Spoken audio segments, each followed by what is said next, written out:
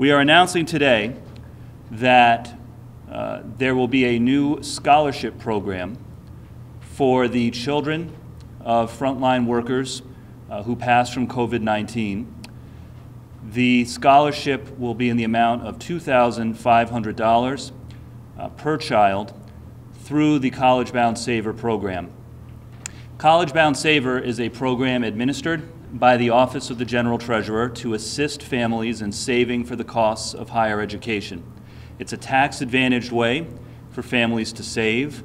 There are over 200,000 account holders in the CollegeBound Saver program already, and those funds can be contributed into accounts, they grow tax-free, and then they can be used for a variety of post-secondary education and training programs. They can be used to help pay for 2-year or 4-year college degrees, for graduate degrees, for apprenticeships and other job training programs.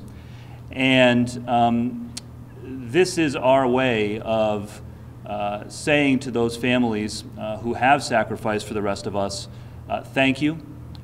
We see you. We are incredibly grateful for the sacrifice that you have made for the rest of us, and you are not alone.